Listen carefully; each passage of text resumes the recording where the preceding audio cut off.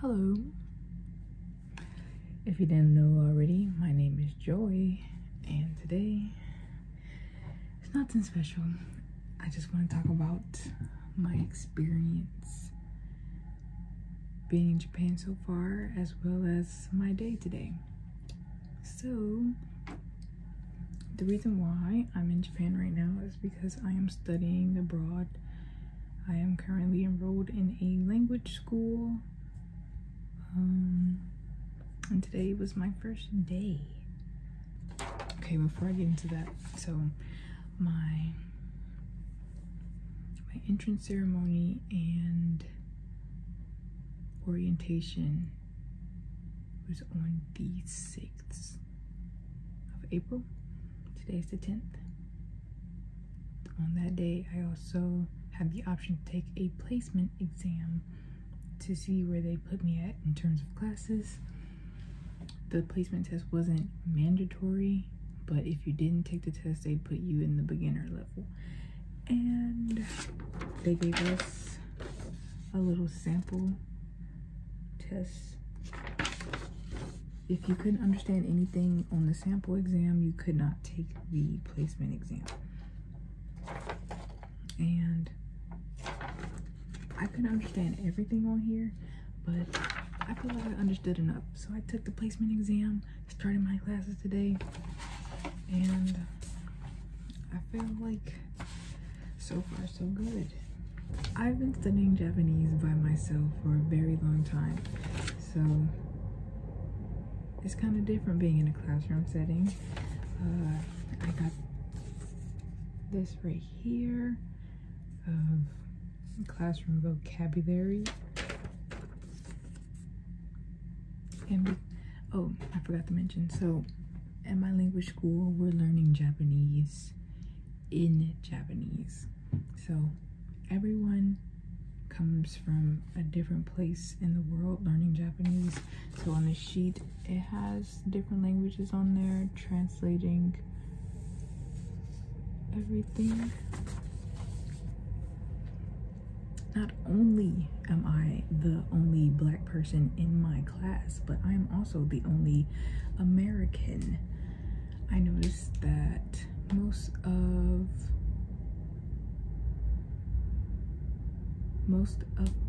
my classmates are Asian. There's a lot of Chinese people, Korean people, Thai people, Vietnamese people.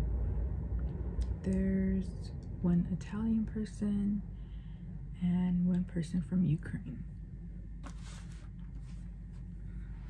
Yeah. Anyway, so I got this. Oh, there's more on the back, but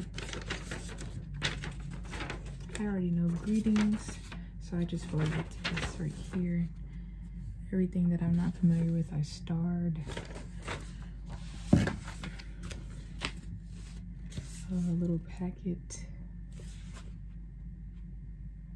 for that corresponds with stuff we're working on in the book, Hiragana and Katakana practice. I didn't learn Hiragana formally, so like as you can see, apparently I don't know how to write G properly. And my sensei wrote this because I don't know how to write it. So I think it's cool that we got Hiragana and Katakana practice because, you know, I never formally learned Hiragana and Katakana. Like, I can look at it, I can read it, and my writing is decent. And Katakana, I learned Katakana by just looking at it and trying to figure it out, because it'll be like a word that's written in katakana and then the hiragana will be under it. So because I know the hiragana, I'd be like, oh, okay, that's what that is, and vice versa. So I never really sat down and learned katakana, so this is cool. We'll be working on that. Numbers. I reviewed numbers before I got here because I knew I was about to be handling money. So I reviewed that. And I didn't know that there's like certain pitches for within certain words.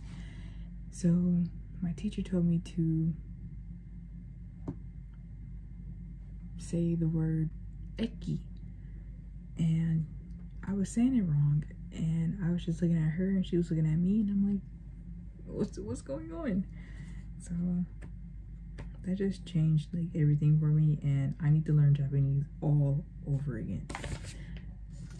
I gotta learn it all. I don't know if the volume's kind of low. I'm trying to speak low because I am in a share house and I have roommates, and I'm trying to keep the volume low. It's like 8 o'clock right now. I don't know what they got going on, but I'm trying to keep my volume low. I'll get into the share house thing later, but let me finish talking about my day. Okay, so we also got the textbook.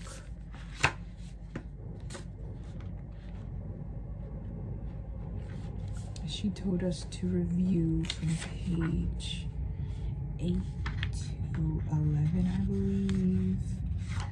We worked on like a lot of self-introduction today, introducing people,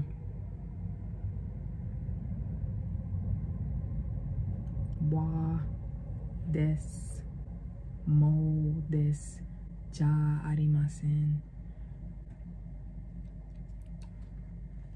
dare desu ka? Doko kara kimashita ka? You know, stuff like that. I was a little confused because I didn't know what was homework and what was not. Like, I remember her saying that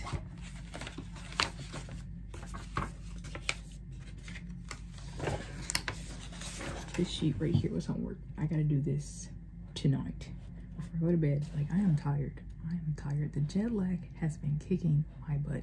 Ever since I got here, I've been going to bed at between 6 and 8 p.m. and waking up at 3 o'clock in the morning. Going back to bed and waking back up at 7 o'clock in the morning. But anyway, so I gotta do this front and back before I go to bed. And I have to do these 2 pages. I just need to translate these words into English. I feel like if I didn't know any Japanese at all, like, this would really be beating me up, bro.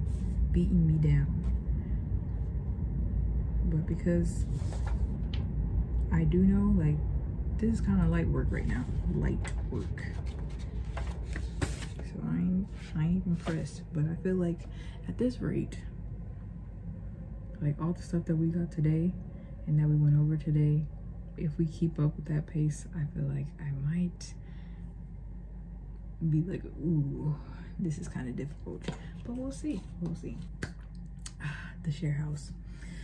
So I might make another video about how this all came about, but I applied for my language school that I'm at through Gogo Nihon, and I also applied for my housing through Gogo Nihon as well. So I'm currently in a share house that's about 15 minutes away from my school by train. It's like a 40-minute walk. And I kind of cried when I first got here because it's just such a drastic change. Like, I feel like I'm in a box. This is my room. That's Rutabaga, my squishmallow. And that's my blankets.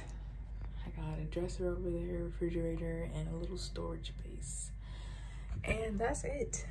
That is it.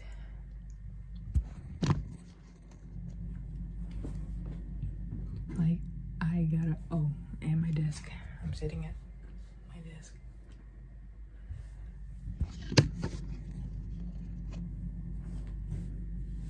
I must find things to do here. I gotta explore because I cannot be in this box all day. I'm grateful for the box, but I cannot be in here all day. And I'm trying to remind myself, like, hey, I don't have to be in here. There is a common space, but it is very small. The share house is small. I'm not complaining. I just gotta adjust, okay? I just gotta adjust.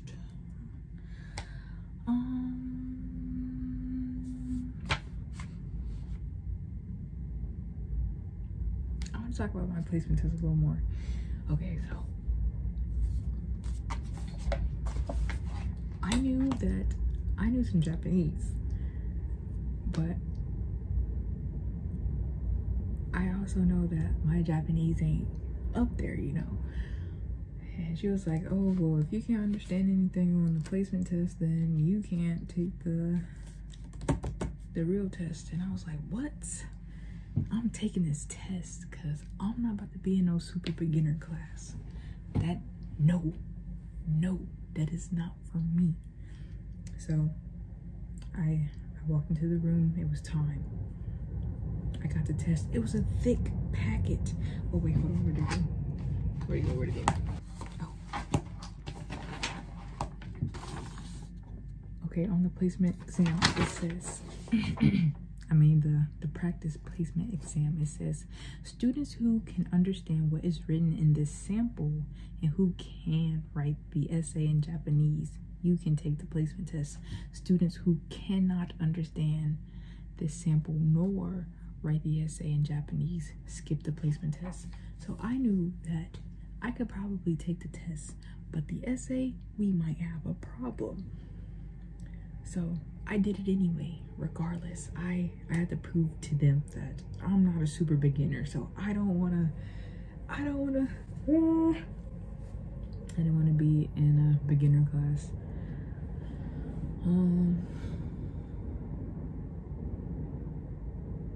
So I don't really understand what the questions were asking me. I'd look at the example. To be honest, I didn't even read what they told me to do. I just looked at the example and whatever they did, whether it was conjugation or something like that, I just used that as the basis for the rest of them. So that's what I did. I feel like personally, I was eating up on that test. I was eating up.